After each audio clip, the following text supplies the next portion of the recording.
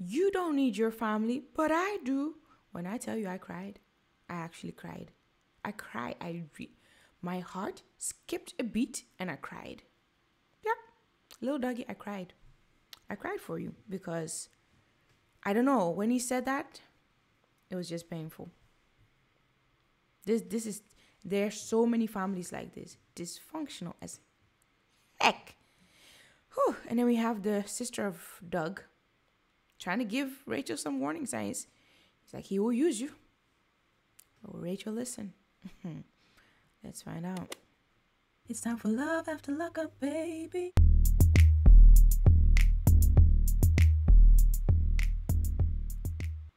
Hello. Rachel and Doug. Get Doug and Dougie out of this environment and let's just go back home. I just want peace. You shouldn't have been here in the first place. You just want peace. You cannot get peace when your parole officer or agreement states be home on the weekends. And Doug is like, bump that. I'm not going to do that. And from everything that I've seen, it's like he's not even feeling or getting any repercussions for that, which is wild and crazy. Not at all. We're going to see. He's not changing. Why is she saying it like that? I just want peace and love. Rachel is not even sure of this marriage, you know. Rachel is not even sure of Doug, you know. The way he's been acting, she's not sure of this situation. He lies to her already. Sneaky remark in there. Give it a little while. Rachel, you see the real Junior. You gotta keep Douglas away from Camp Zoo. She's like, okay. I got it. I'll keep little doggy away from him, or whatever the heck the sister was saying. The way Rachel is looking like she's getting vital advice that she needs to, I don't know, detonate her imaginary you-know-what that's about to, boom bam. He's gonna cheat on you. He's gonna do something stupid. Hey. Because he's gonna bring you down. What do you mean? Make you lose everything. How? Use you. Yes, put the scary music because it's about to get real scary. He's a dog. Junior's a dog. Don't worry.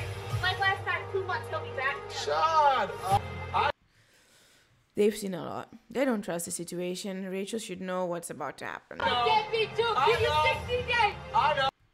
And then her guy, who is probably her man, says something, but I don't know what they said. They didn't mic him up or whatever the heck the thing was.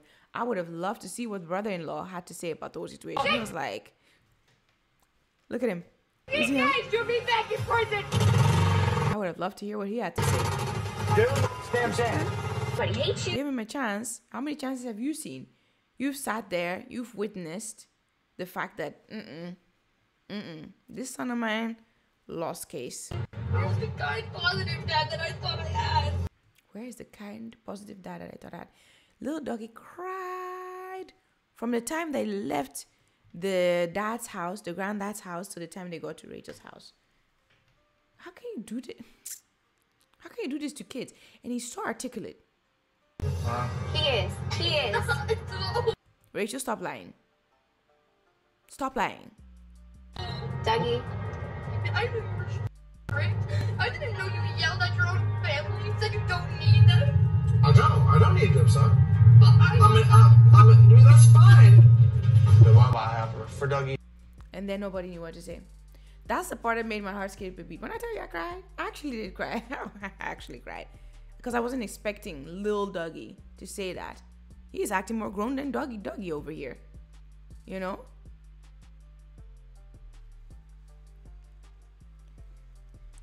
He probably knew his family was dysfunctional. But Doug coming back home showed really how dysfunctional it is. Because he just comes and starts screaming at everybody and then leaves. Nice meeting y'all. I done cussed you out. I cussed you out. I forgot to cuss you out, but I'll come back and you'll get the brunt of it. Like, that's all he did. That was not a nice meeting. That was not a good catch up, a good coming together of a family. It was terrible. It was... Imagine how little Dougie had imagined this moment of all of them being together.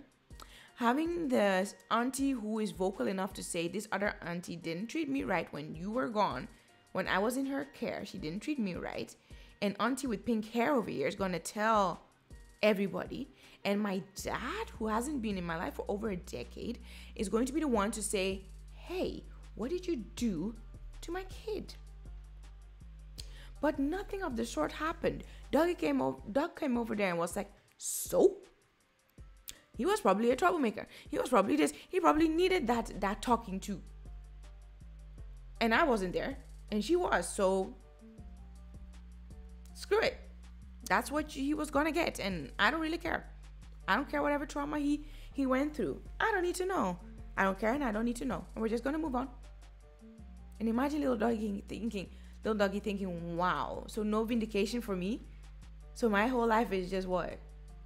No dad, he comes back and then still nothing. Like, what is he gaining here? And his friends that are all in whatever, they all have dads and everything is kumbaya to go fishing, footballing and whatnot. They taught them how to ride a bicycle and everything, and he missed out on that.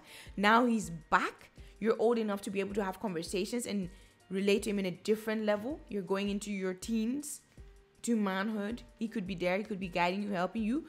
But come to find out, he's a kid himself. This one really, yeah, it got to me. I felt so bad for him, for little Dougie. I really did.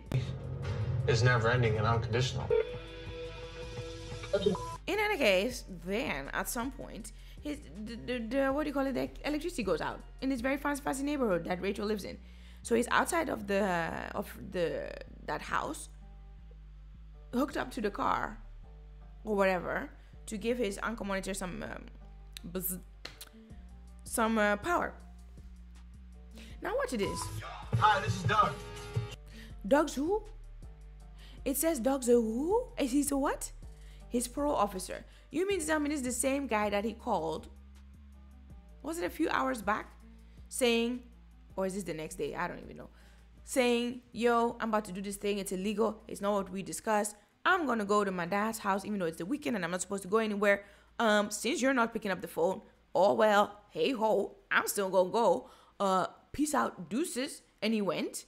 And then the same parole officer or whoever the heck, even if it's somebody else, they should have got that message, pass it on to everybody and be like, he broke the law, he broke all the rules, whatever. And let's get him back in here, or let's give him a warning, or so no consequences, none. He can just do these things. Wow. If that's the case, he really runs the show. And he's always been able to get away with things, and that's why he doesn't care. Yeah. The power's blown, but I'm hooked up in the car. I went and got a power thing and You're free to swear at your parole officer. This is what I'm saying. He has pushed the boundaries so far that now he can do anything and everything around anybody and everybody. Much neighborhood, the power service. I'm loud. I'm aggressive nature. Mm-hmm. That's the way I was brought up. But the cycle has to change. You know, hear him tell me off yesterday? Right, but he's angry. Nah. Absolutely never. A 12-year-old cannot say F off. It's impossible. To his dad? Nah. What we're not about to do is give these children free passes whilst the parents have to censor themselves. That's what we're not about to do. Don't you guys think that's crazy? So little doggy can say F off or F you or whatever. And we're just supposed to say, oh, yeah. Yeah, he's hurt, he's sad, he was frustrated, he's upset. And then when it comes to parents, it's like, flipperty-doo-dah. Oh, oopsie daisy. Like, For me personally, leave all that vocabulary out of everything. Okay? Whether you're adult, whether you're young, whatever. Okay? That's the best way. But if anybody's going to do it, it shouldn't be the kid. That's for sure. Oh yeah, but that makes it right. I was angry too. I'm not saying it's right. I was angry and I went to prison. He likes being so intimidating. He does these things. What he just did, it's all part of the intimidation and being domineering. Obviously, he's got his big stature and everything to help him with that. But when you're this big, you don't need to talk to somebody and be like, you don't need to do all that. Like, I'm watching his body language and it's always very like, I'm bigger than you. I'm taller than you. You can't tell me what to do. Like, does that make it right? I get mad? Do I go punch your neighbor? Does that make it right? No, but you can still listen to maybe come. You can't listen when he tells you to off. This is kind of very true. I agree with that. The kid should never say these things, but the kid is very hurt. You guys, first out the gate, y'all should have rolled into family therapy. Like this was never gonna be. Yeah, no. Certain things Doug needs to really acknowledge, like the fact that the sister didn't take care of him well. He needs to hear those stories and be like, oh my gosh, yeah, you're right, that was terrible. And I'll be like, whatever. Explore family therapy because what's currently going on clearly isn't working. Well, you know, it was done for me. They had me go see a psych in 3rd grade. So they gave him a psych in 3rd grade. And guess what happened? I psyched the psych out. She sent me to her supervisor. I psyched her out and she discharged me. Sent me back home to my mom with a bottle of Ritalin that I never took. I don't need...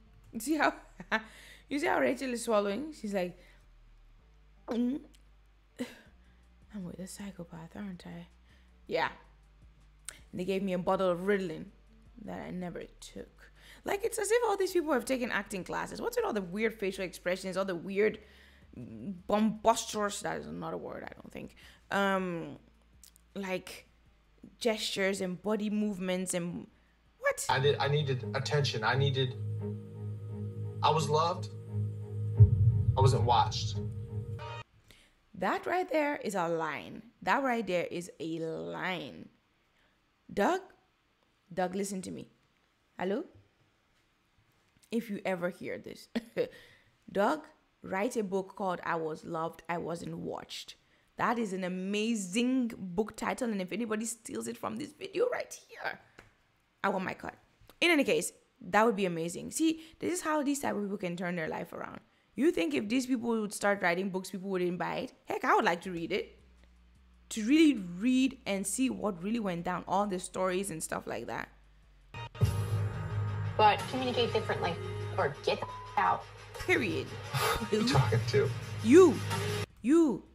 The man who thinks he can sit there with his no job having self and just enjoy life. No. You can't expect me to wake up and just be a different person. But you can be normal acting. That's all people are asking. I think this discussion is over. Then she cuts it short. I don't know why. They haven't resolved anything. The family therapy, are they gonna go? Are they not gonna go? Ain't nobody know. And this is the stuff that I don't like. This is lack of communication. You do this and then, okay, so what did we resolve here? Nothing. Anyway, I'm tired. I'm just about tired. I became sad again because of little doggy, and now I gotta go. In any case, if you're not already part of the family, make sure you hit thumbs up, on that subscribe button. Comment because I really want to know anything. Like because you obviously like this video and hit the notification bell. Watch it. I'll see you in the next video, which will be tomorrow. Daily issue videos up in here. In the meantime, make time for glorious life. It's time to start what?